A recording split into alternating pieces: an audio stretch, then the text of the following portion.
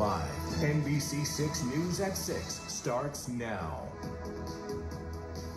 We begin tonight with a deadly shooting investigation in North Lauderdale.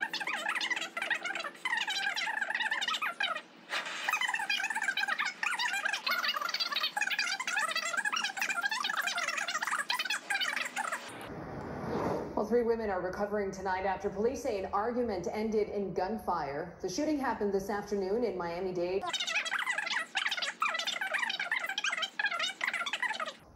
A man is recovering after an overnight shooting. This one happened just before 2 this morning at the W Fort Lauderdale Hotel.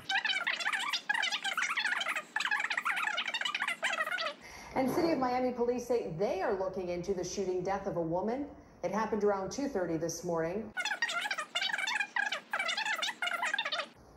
Tonight we're learning new details about a deadly shooting in Coral Gables. 2 men are behind bars.